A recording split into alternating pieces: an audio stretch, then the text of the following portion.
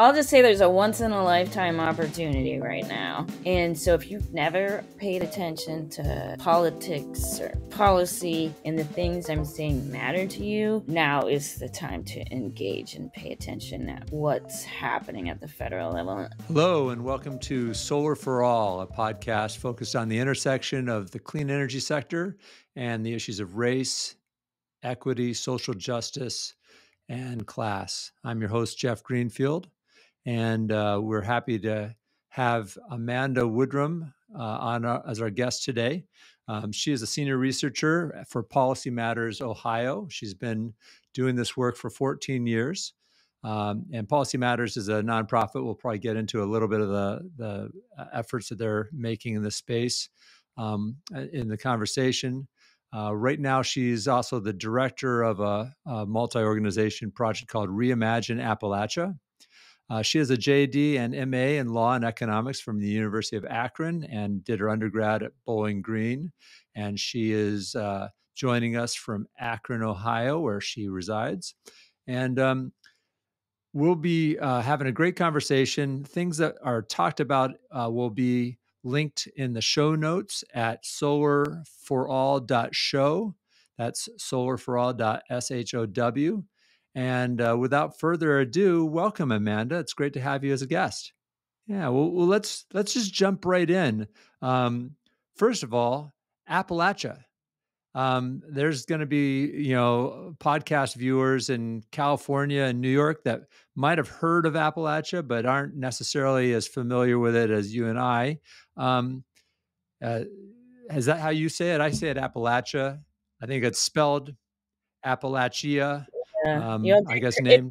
It depends on what part of Appalachia you're in or you come from. There are different spellings, but if you're in West Virginia, do not say Appalachia. It's Appalachia. Yeah. Oh, that's part of it, is respecting, the people. They get to say what they want to be called. Well,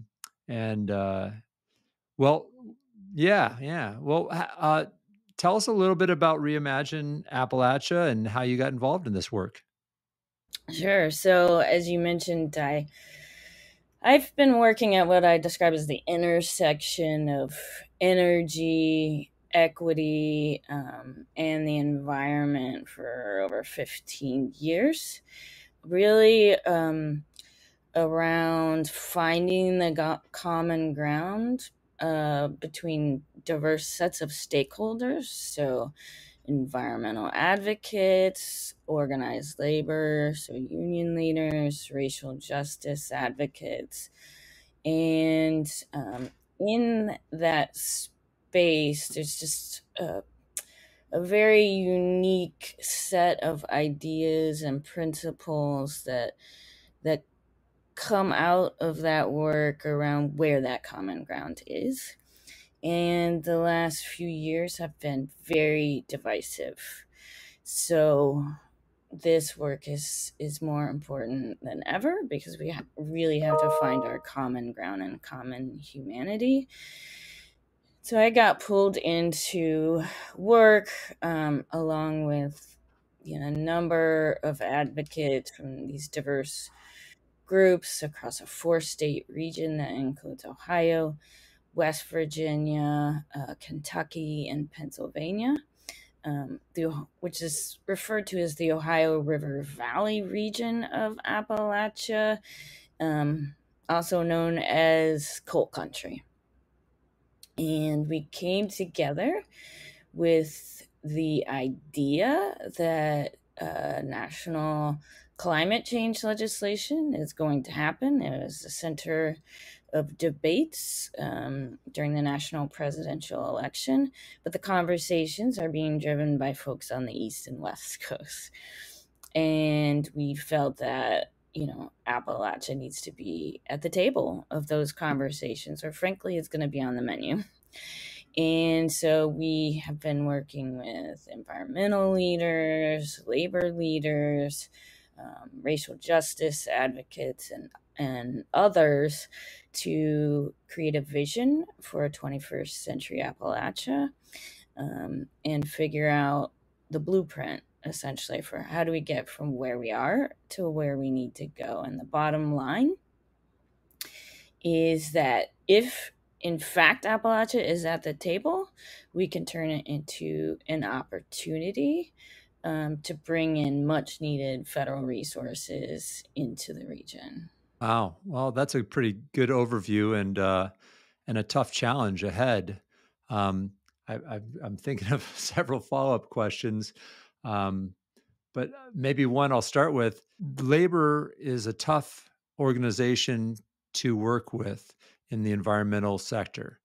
The labor leaders that I know and that I've talked to have to balance commitments to their stakeholders that might work at conventional old school fossil fuel plants and are also looking at this emerging technology of clean energy, and trying to satisfy, in some cases, competing stakeholders.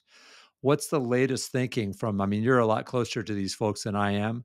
How are they viewing this right now, and what are some of the pieces of that conversation that you're hearing?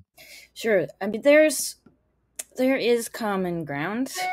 You just really have to dig a little to find it. It's out there. And Reimagine Appalachia focuses on what we want versus what not what we don't want, right? We're not trying to shut down the coal plants. That's not part of our thing.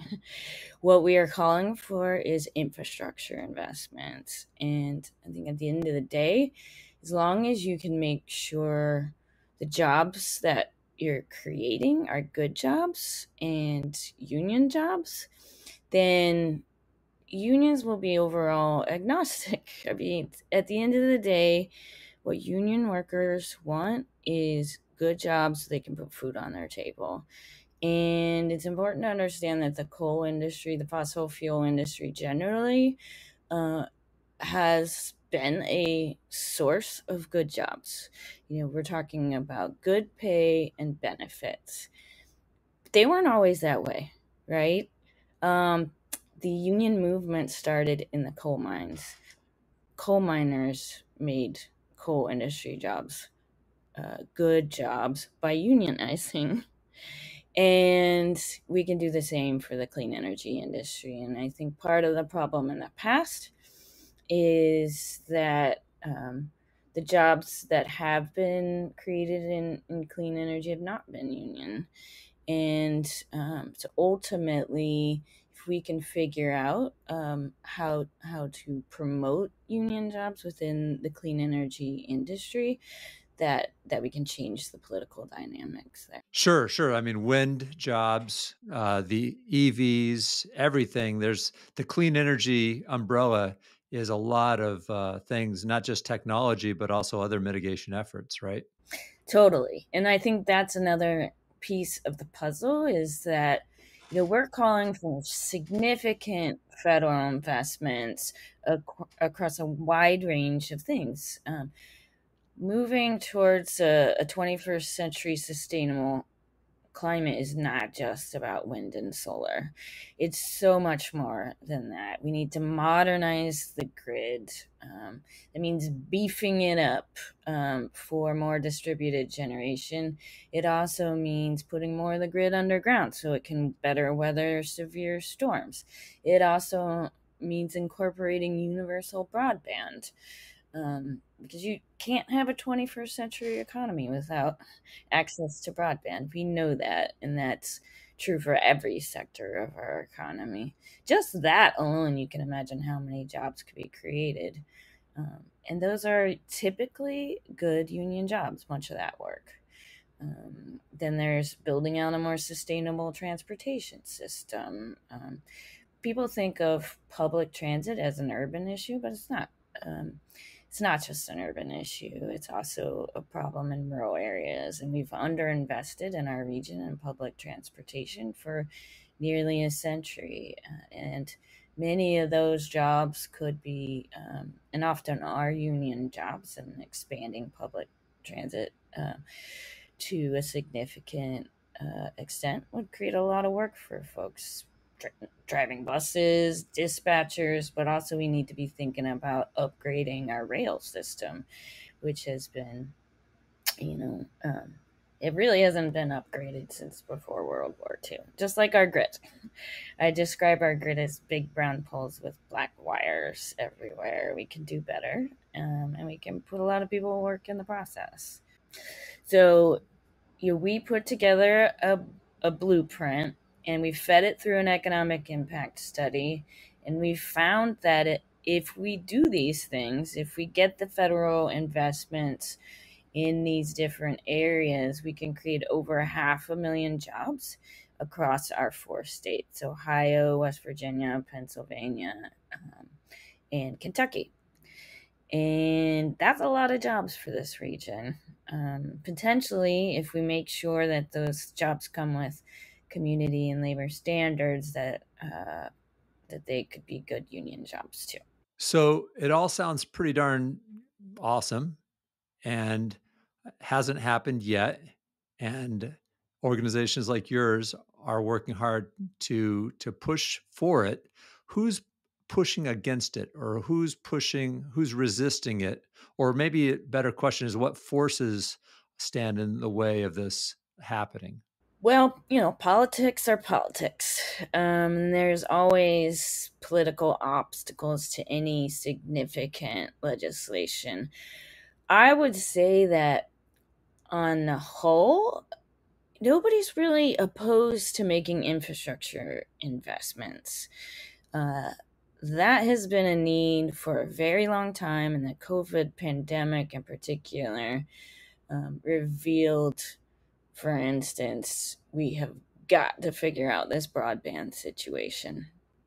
And so people uh, of all, political stripes are ready to make some investments. I think the question becomes how big and in what exactly. And I think we've made a lot of progress, say in the past decade or so, on the recognition that climate change is happening. I mean, in Appalachia, if we're not getting the wildfires, but we've got massive flooding and severe storms all across the country.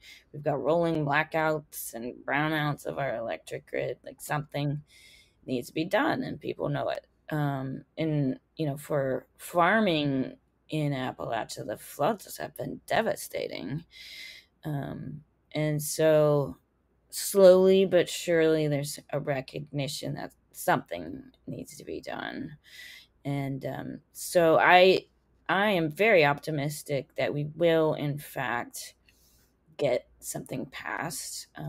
But I think it's an all hands on deck moment to make sure it's big and it's robust, and that Appalachia gets out of it what it deserves. And we have a lot of political leaders in the region that recognize the value of what we're saying, that if in fact Appalachia is at the table of these national climate change conversations, that it can secure its really, frankly, deserved federal investments, because our region has fueled, literally, the prosperity for the rest of the nation for nearly a century, while itself has dealt with severe poverty. The region has been exploited by absentee corporations in the extractive industries. Our workers have been exploited, our land has been left scarred, and our workers and our neighbors left sick. And too many of Appalachia's communities are actually in the bottom 10% of the country for high poverty rates, low incomes. And we can and should recognize the contribution that Appalachia, our coal country, has made to the prosperity of the nation, and respond in kind by now giving it its fair share of these national climate infrastructure investments. And that's what we're calling for. Well, you put that really succinctly, and I agree. Athens County, where Third Sun Solar is headquartered, is the poorest county in the state of Ohio, and we're doing really a lot better than many parts of West Virginia and Kentucky. And then Pennsylvania as well. You put those 4 states that you're focused on in this project. Um, all 4 states are so semi-purple politically, and you could definitely dig in and see that there's a lot of blue cities and very red rural areas. I think Senator Joe Manchin is in the national spotlight as a moderate Democrat swing vote, senator in this tiny majority, or tiny majority if you count the vice president in the Senate, and wields a lot of power. He's got a challenging situation where he is representing West Virginia, which used to be a very strong, solid, Democratic leaning state that has been part of this rural areas moving towards conservatism, rural areas embracing people like President Trump. What have you observed that's led to that? And I don't want to get into, recreating a lot of the stories that are out there, but I'm interested in your perspective and observations on this dynamic. Yeah, no, I think you hit the nail on the head. That historically, this region has been blue, not red. But here's the problem. Like we just talked about, the region has been in poverty for a very long time, frankly, since the original New Deal. And that has, I mean, politicians of all stripes have come to the region and made promises and with solutions that have never come to pass. And that's been true, for decades across from presidents from both parties. And still the region is in poverty. And frankly, Appalachia should be, by all means, the richest region in the world. I mean, at least in the country, because it is so rich with resources. But it's not. It's the poorest because it's been exploited. And you can't ignore that without there being repercussions. And that's why it's so important right now that we get this national climate infrastructure package right. And that means creating a specific, thoughtful plan for Appalachia and by Appalachia. Let Appalachians tell you what the region needs. And we've done that. Appalachia has, gone through painstaking processes, listening sessions across the 4 states for all kinds of different stakeholders, and put together the blueprint for what we need. And you can find it at reimagineappalachia.org. Yeah, we're going to have links to several documents and even some video content that's very nicely produced, talking through these that can be resources for folks that want to take a deeper dive. All that will be in the show notes for this episode.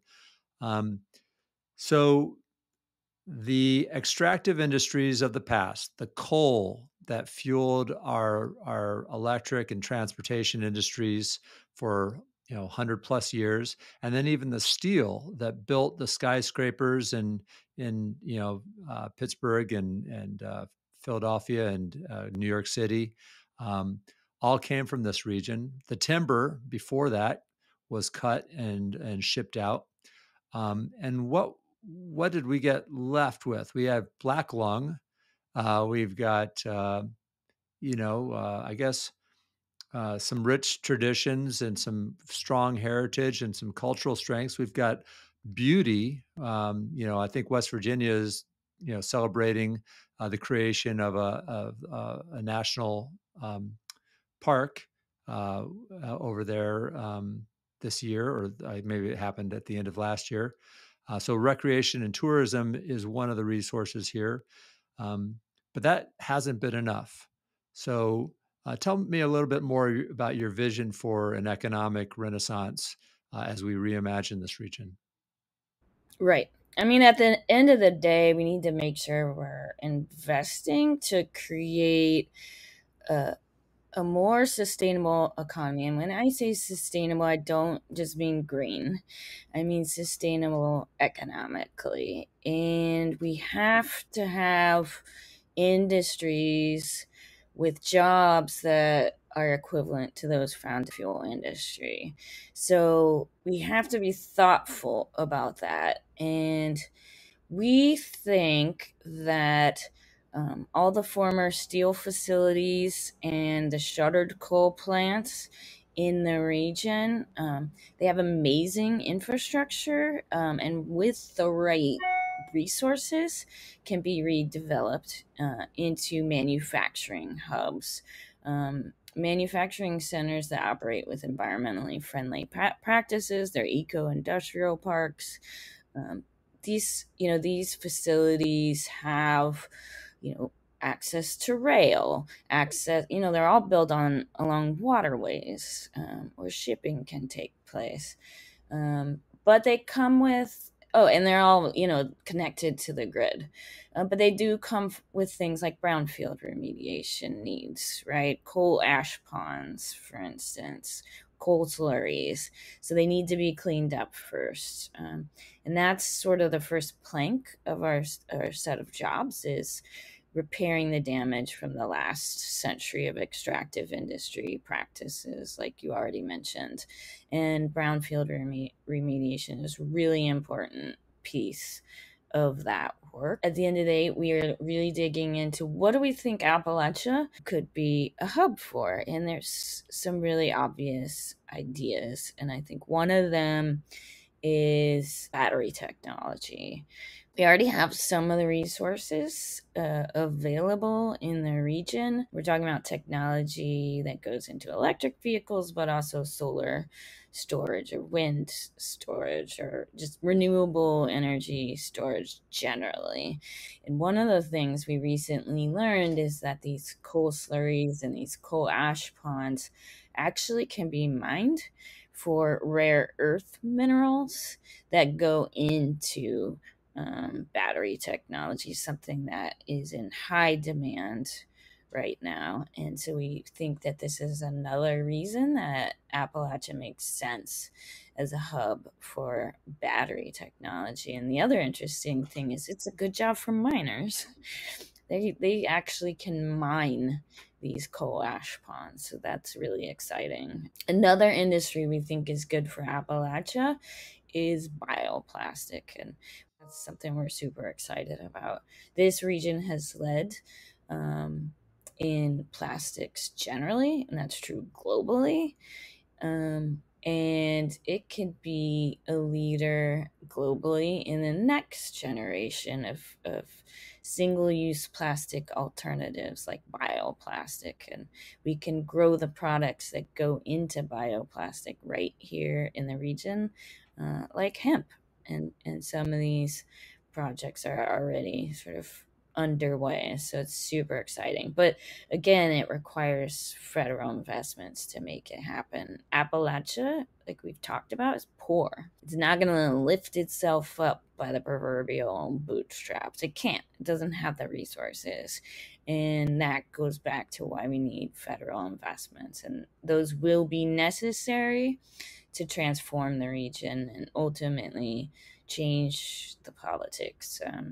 As I think you sort of alluded to, Appalachia has long been a political stumbling block to national climate and clean energy solutions, and it will continue to be until we get this right. Yeah, you can't pull yourself up from your bootstraps if you're barefoot. So the just transition has been discussed quite a bit, and I've been specifically asked, about jobs in solar for folks that used to be in fossil fuels, and we actually have some employees, some folks on our team that are multi-generational mining families, and an electrician that worked in the mines is able to work in a solar installation, very transferable skill.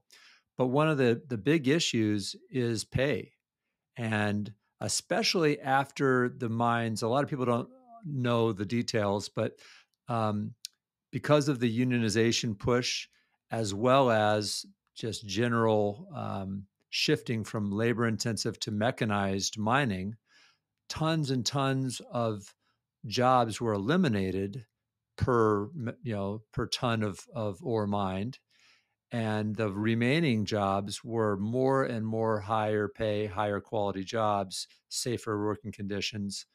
Still, a lot of terrible, tragic situations, um, but in general, the trend has been towards higher pay. And so maybe an operator of a long wall machine might be earning six figures, and doing bringing home a lot of money to support their family and invest in their own family's wealth accumulation, and investing in education and all that stuff. Um, Currently, union jobs are not the typical solar job. Solar is still a young, scrappy, growing industry. The majority of my friends and colleagues in solar are not in a union environment. They're, an open shop, as they say.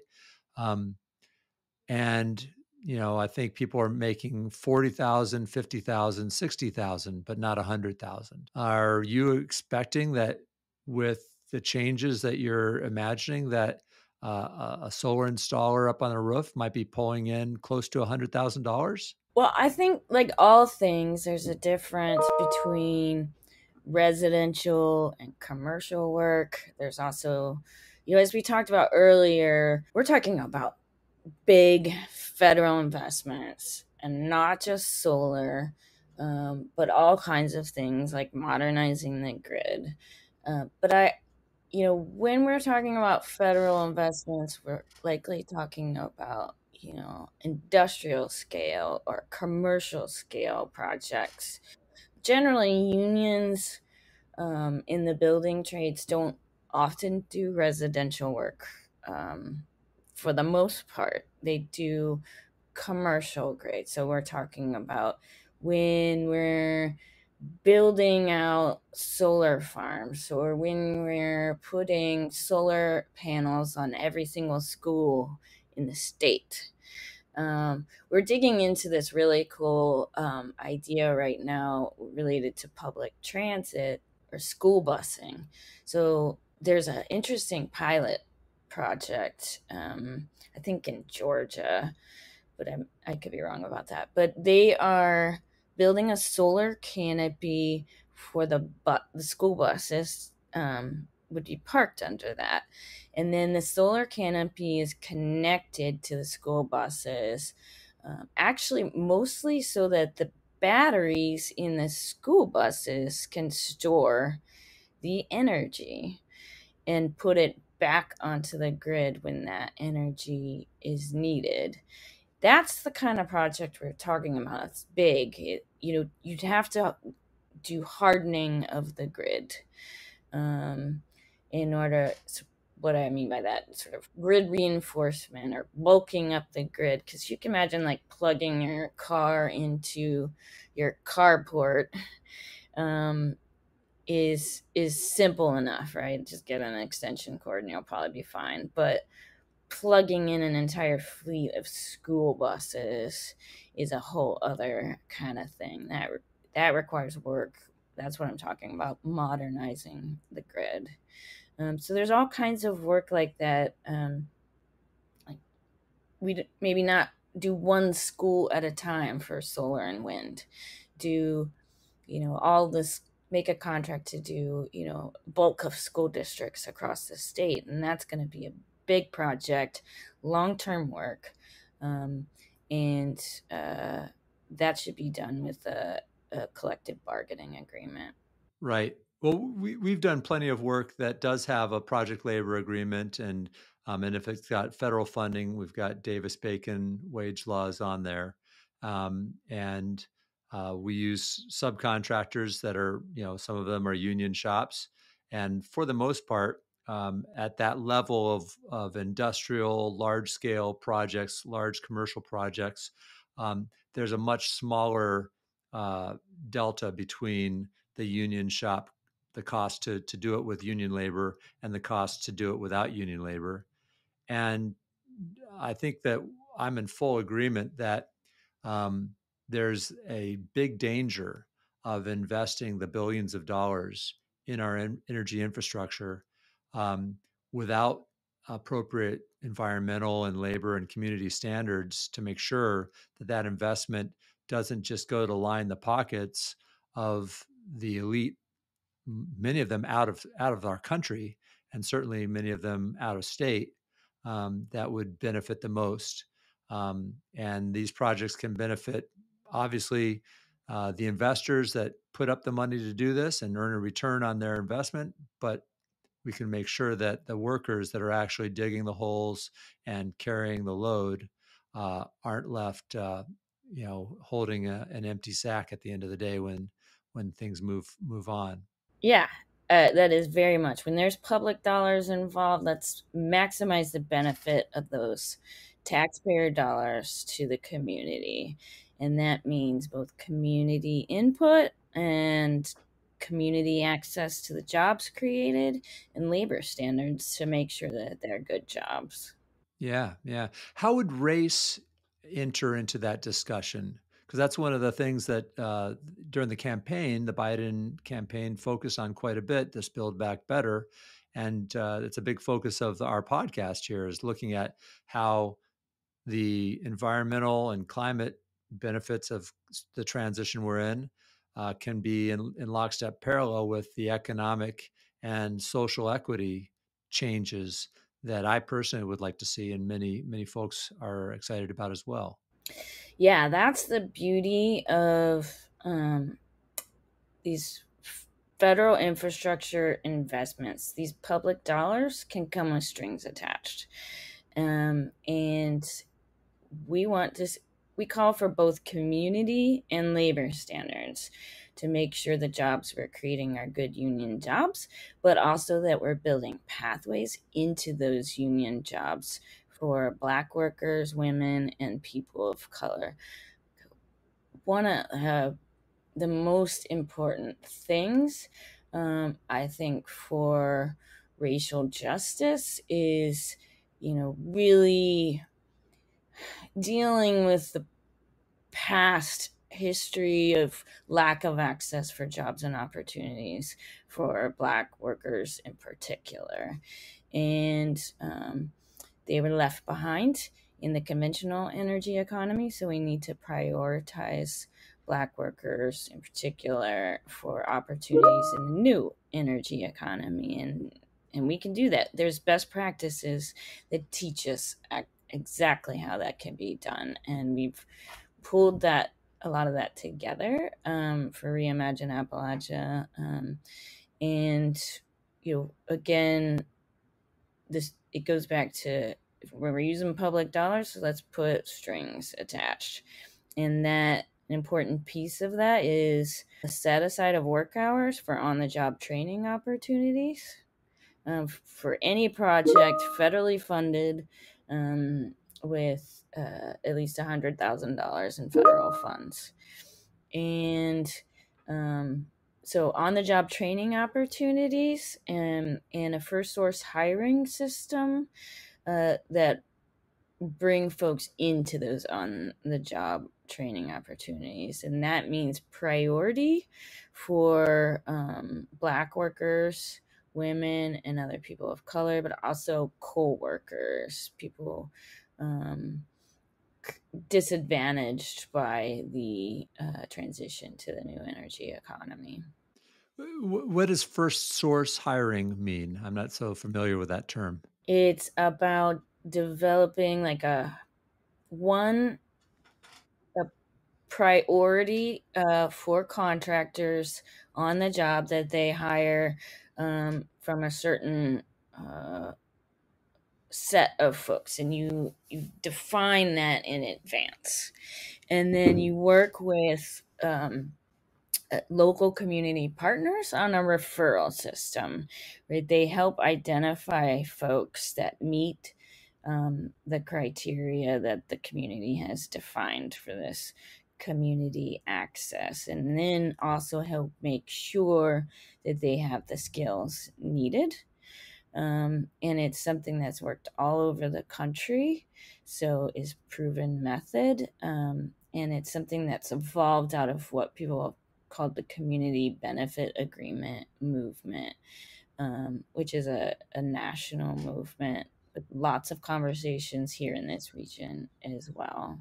Yeah, thanks for digging in. Uh, you know, the good news is we're not reinventing the wheel here or inventing a new wheel. We're taking what's a proven model and amplifying it. Um, do these kind of programs also sometimes apply to folks with a record or folks that are leaving incarceration? I'm interested in that set of folks that what an uphill battle they've got with a felony on their record and probably some really high quality individuals that are facing headwinds as they try to do well and reenter society. Definitely.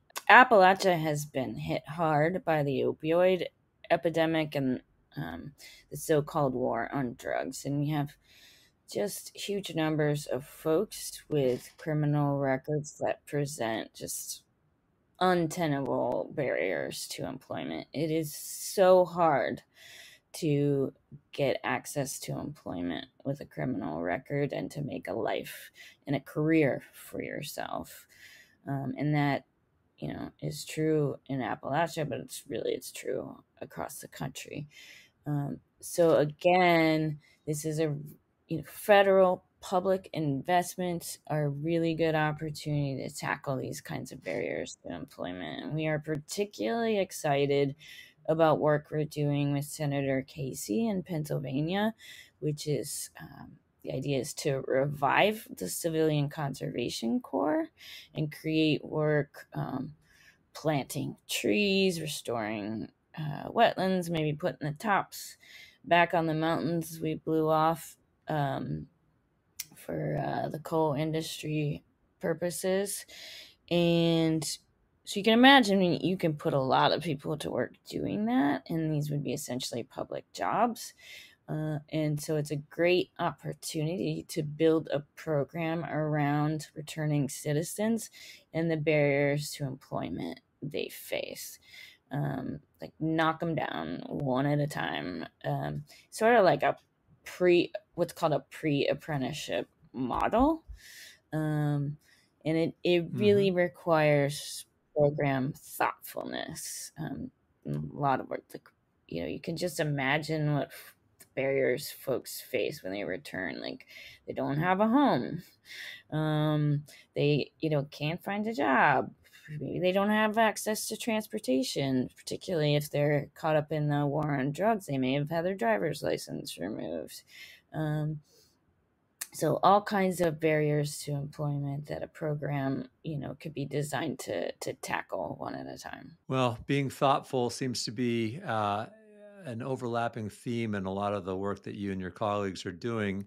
And it does take a thoughtful approach if we're going to try to do as much good as we can. That we've got the potential. We're at a decision point here, I believe, where we have the potential to really change the course of American energy as well as our economy and the culture and society that goes with it. And sounds like you are hard at work in that struggle as well, and helping to collaborate with others to push this conversation forwards. I'll just say there's a once in a lifetime opportunity right now to do all these things simultaneously, which is frankly really the way it should be done. And so if you've never paid attention to politics or policy and the things I'm saying matter to you, now is the time to engage and pay attention at what's happening at the federal level. As we talked about, there's so many potential political obstacles. There's real dedication and interest into making this happen, but so many obstacles in Congress that can get in the way. So we've got to pay attention and help break down those potential roadblocks. Yeah, change and progress take work, and maintaining the status quo uh, is easy. In fact, all we have to do is not do the work, and the status quo is most likely to just continue. And the status quo has been serving, a subset of America for quite a while, and they're quite happy with the way things are. But I think that change is here, change is happening, and I'm glad to have had you as a guest to share some of these ideas with our listeners, and all the information will be in the show notes. And now we've got to switch over to the Solar for All Better Together section. Amanda, do you have a book or author that you want to shine a light on for our listeners? I do. I think people should read Elizabeth Catt and What You Are Getting Wrong About Appalachia. We sort of alluded to it earlier, but there's so many ideas about what coal country or what Appalachia is, but it's far, far more complicated than what people think it is. So that's a really good book to help straighten it out. Awesome. I'm going to put that on my list because I'm not familiar with that book. Sounds like I probably should be the way I'm talking. Yeah, I think you'd like it. Great. And then do you have a piece of advice or wisdom that you think would be useful to folks interested in these conversations? Yeah, I mean, I think